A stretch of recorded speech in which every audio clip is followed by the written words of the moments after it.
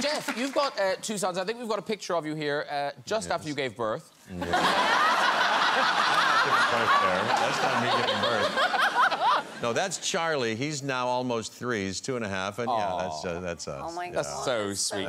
We have now 2. We have River Joe, who's 1, and he's 2.5. And is it Charlie who's like a sort of little mini-me?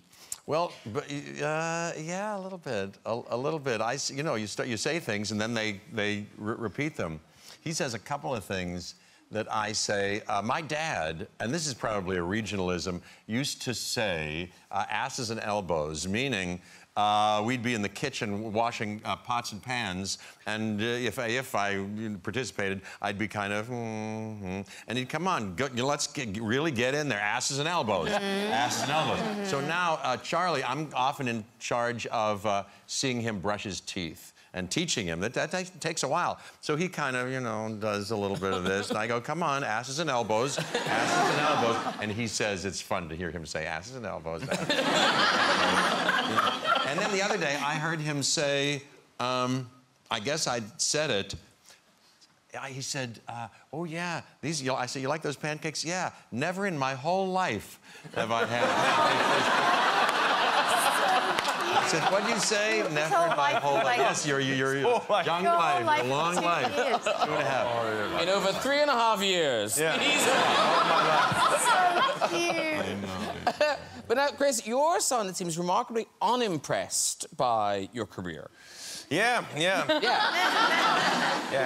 He really couldn't care less. But isn't it the thing like he doesn't believe you're the real deal? Yeah. I mean, he's now, you know, he'll say he's 5 3/4, and he went to Universal the other day, Universal Studios in LA, theme park, had a good time, and came back, and he said, hey, Dad, guess what? Today, I saw the real Owen. Because, like, there's this guy at Universal who dresses up like my character from the movie, and the dinosaurs come out, and he's like, does this thing, and the kids, he's like, that's so funny. I saw the real one, Dad. So I was like, well, all right, yeah, you did. Well, but he's putting the work in. He's there every day. Yeah, right. Yeah, it's true, actually. Yeah. All year, he's there. It actually is true. Yeah. But also, you obviously, you know, you have your parenting rules and all that. But apparently, the parenting rules change if you go fishing. Yes, that's right. That's right. I have a farm up in Washington State, and on this farm is a lake, and it's we fish a lot for bass on this lake, my son and I.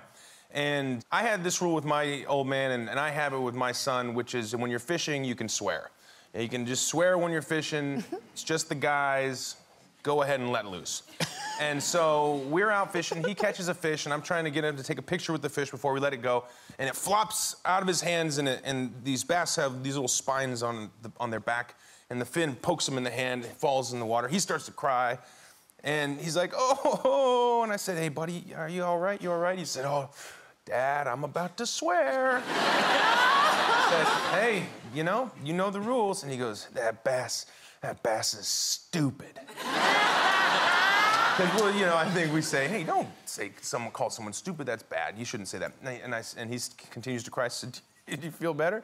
He said, a little bit stupid bass. And I was like, all right, buddy, yeah, you know, now's the time, get it out. And he goes, that stupid bass is a fucking pussy. I'm like, oh. All right.